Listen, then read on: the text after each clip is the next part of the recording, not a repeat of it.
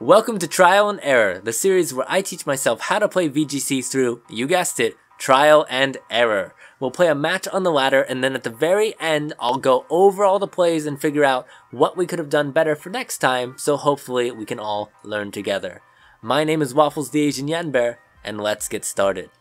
Now, in this series, we use rental teams posted by other VGC players, and for today's episode, we're using this team from World Champion and Pachirisu enthusiast, Sejun Park. I'll make sure to link his Twitter in the description, and if you're not following him, you really should, or at the very least, you should watch his Pachirisu match because that is iconic.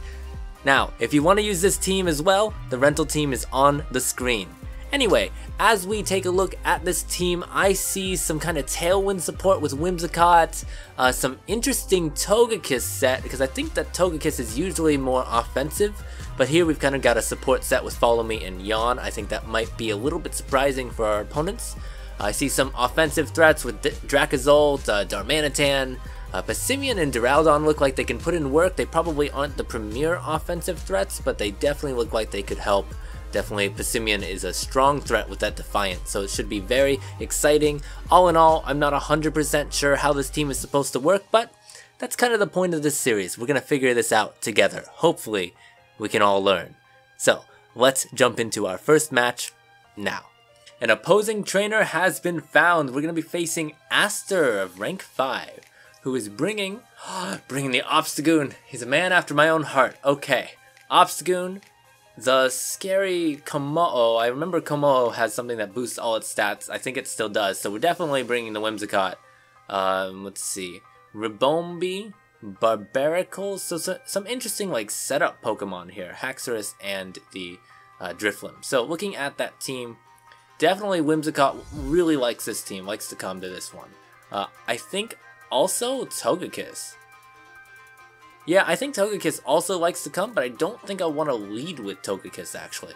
I'm going to put Togekiss in the back. So, going with Whimsicott, what shuts Whimsicott down here? I think it's going to be probably the Drifloon. So, if I want to have something for this Drifloon, I either go Darmanitan or I go Dracozolt. And I think I want to go Darmanitan because it also has the offensive support versus the Haxorus, in case that thing comes. And for the last Pokemon,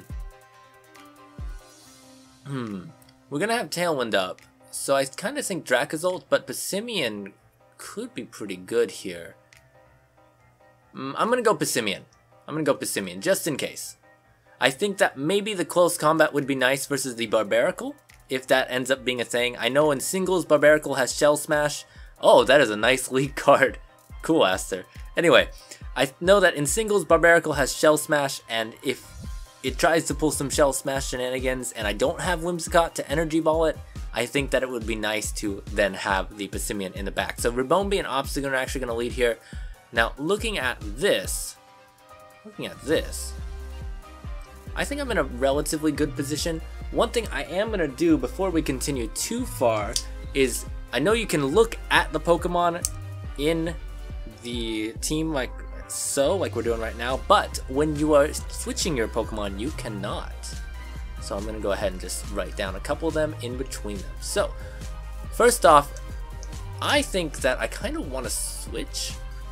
No, I'm going to Flare Blitz the Ribombee slot, and we're going to Tailwind just because we want the speed first.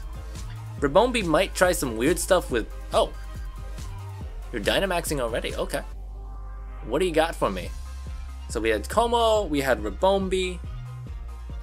Okay, yeah, Dynamax Obstagoon. Alright, so we're gonna get probably hit with the Max Darkness or probably the Max Fighting move. The close combat. Darmanitan won't like being hit by that, but I do have the Tailwind, so I can at least get my Flare Blitz off first. Ultimately, I don't think switching out on this team would be very good. Oh, I forgot to mention in the intro. Oh, I'll have to redo the intro. I was gonna say in the intro, I like to mention that I am going to be looking at any mistakes we make. So in case I made a mistake here, we'll go back and look at that at the very ends. Oh my god, we live it. Nice. Well done, Darmanitan. Well done. Good job. Okay. So we're locked into Flare Blitz right now. I'm not sure what other Pokemon would come out. Barbaracle? Okay. So, realistically, this Barbaracle is too much of a threat for me to ignore. I know we've got the Dynamax Pokemon in front of me, but I do have Passimian in the back that can just take out the Obstagoon without really too much trouble. It's 4 times weak to fighting, as well as Togekiss. So I think the Barbaracle is actually more of a threat to me here. So what I'm going to do is I'm actually going to Flare Blitz and Energy Ball, and I'll tell you why we're going to Flare Blitz. I'm going to do that because I think there's a small chance it could be Focus Sashed, and if it's Focus Sashed Shell Smash, which is more of a single set, I don't know if it's a thing in doubles, but if it is Focus Sashed Shell Smash, that could be a huge problem for me going forward. So if I can just go ahead and Energy Ball it, bring it down to the 1 HP, if it does have the Focus Sash, and then go for the Flare Blitz if not, we'll see here. The Max Guard, that's fine, I'm not targeting the Obstagoon. We don't gotta worry about that right now. Alright. Flare Blitz, it's probably gonna take myself out, that's fine. I think that my opponent thinks that because it's the giant Dynamax Pokemon in my face that I'm more worried about that, but realistically, I know what Barbaracle can do, and I'm just not here to mess with that at all. I'm not here for it. So I think this was a good turn for us. Barbaracle goes down, all he did was guard with the Obstagoon. I think now is a great time to bring in Passimian. I think this would be a good target to Dynamax. I think a good Dynamax fighting move would be really helpful here. Let's see. Because that's 4 times effective, I actually think I'm going to then focus Whimsicott with the Moonblast on the Haxorus.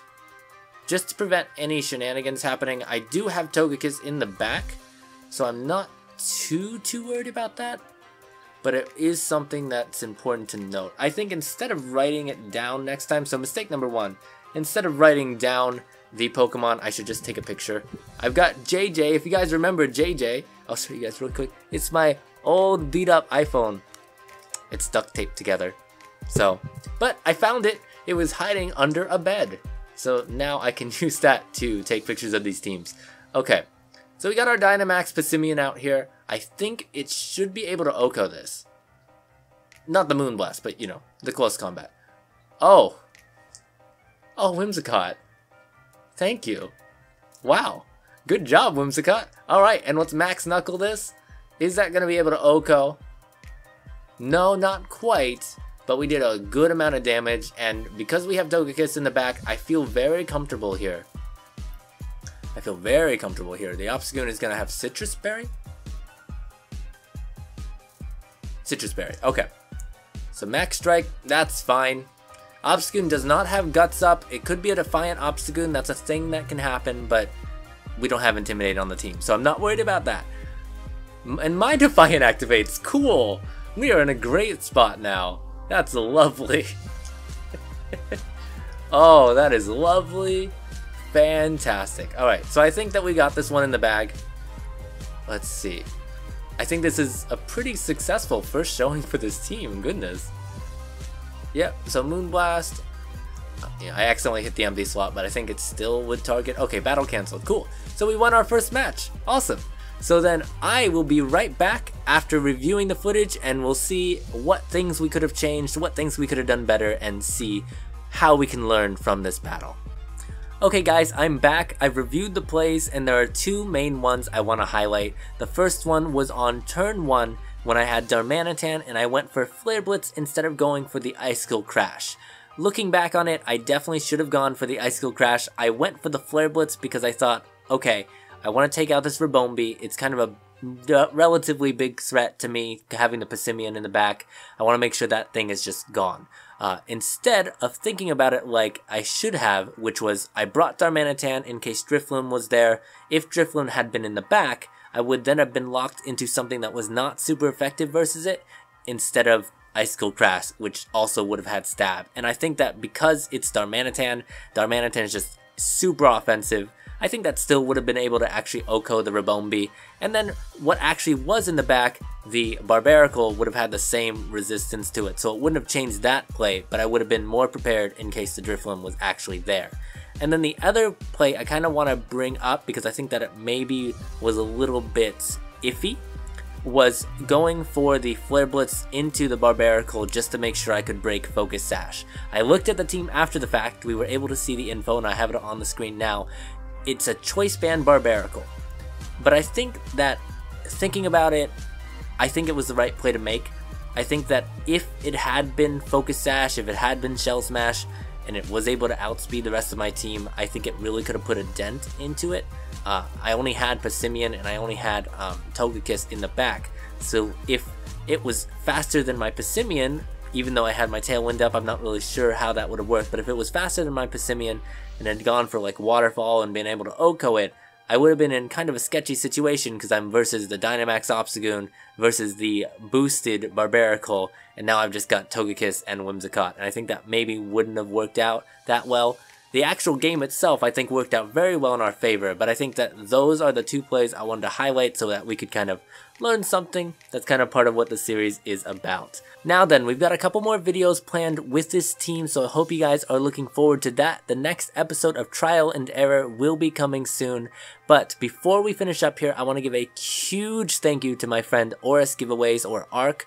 I'll make sure to link her Tumblr down in the description below. She was a huge help. She made this template, she made the thumbnail template as well, and it's just fantastic, as even the logo, like, just so cool. She's a great graphic designer. I'll make sure her link is down there. But all that being said, my name is Waffles the Asian Yenber, and I hope you have a good day, good week, good life. Now, goodbye.